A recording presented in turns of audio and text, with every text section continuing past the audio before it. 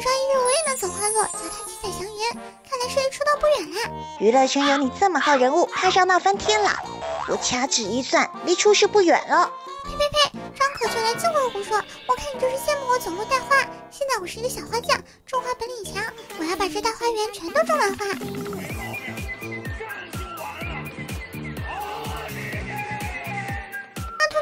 这哪冒出来的蜜蜂群？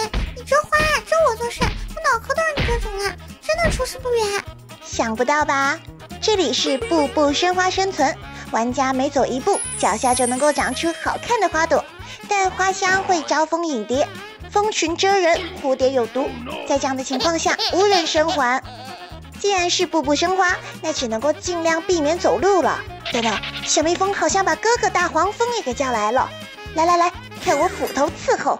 万事表姐，以前的斧头包过我吧？没有，之前在狗熊里出没过。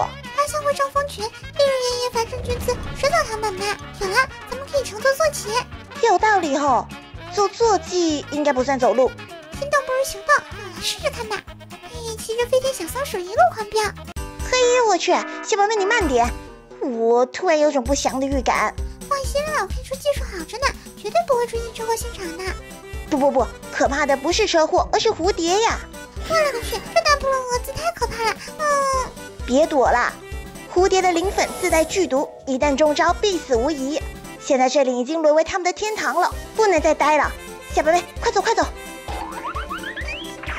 真是比植物人还惨，明明能走却又不能走。没关系，不就是蜂群和蝴蝶嘛，山人自有妙计，跟紧我就对了。这是要干嘛？这还用问？当然是下矿收集矿石啦。只要咱们制作出防护服防身，就不用再担心被蜂群蛰到啦。最好呢，多挖一些高级矿石，制作出来的防护服材质更好更安全。没问题，我可是黄金挖矿工，尽管包在我身上啊。呵呵，你只要不偷懒，我就万事大吉了。材料收集完毕，是时候提炼矿石，制作防护服了。呼呼，防护服到手。有了这件法宝，不管黄蜂、马蜂，什么蜂都蛰不到我们啦。快点穿上。太好了，终于可以拥抱大自然了。兔，怎么回事？我怎么又受伤脱血了？雅姐，你给我的防护服不会是假的吧？原来如此，看来蝴蝶的毒是从嘴巴吸进去的，防护服不管用啊。那你不早说，欺负我毒是少呢。造孽！我算是明白了，你刚刚把我当小白鼠对不对？小表妹真聪明，不过你的牺牲是有价值的，我想到了一个好办法耶！噔，防毒面具制作完成，这样就万无一失啦！嘿嘿，防护服加上防毒面具，来再多的蜂群蝴蝶都无所畏惧。等等，我好像感觉到了一股不祥的气息。我也是。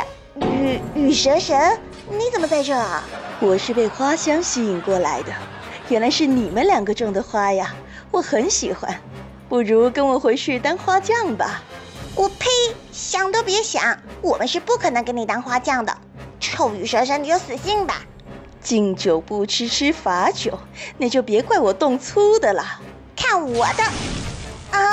我去，头好晕啊！乖乖的跟我回家吧。可恶的羽蛇神欺负人，居然强行把我们招回来种花，还有没有王法啦？哎呀，少说几句吧，小表妹，在这里他就是王法。说什么悄悄话，赶紧认真干活，不然不许休息。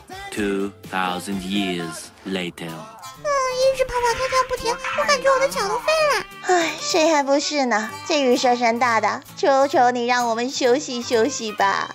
行吧，休息3分钟，我也睡个觉，待会儿继续干活。岂有此理！羽蛇神仗势欺人，咱们必须得给他点颜色好看。事不宜迟，这羽蛇神在睡觉，赶紧挖点新能矿石制作火箭炮啊！君子报仇10年不晚，我看羽蛇神以后还敢不敢欺负我们？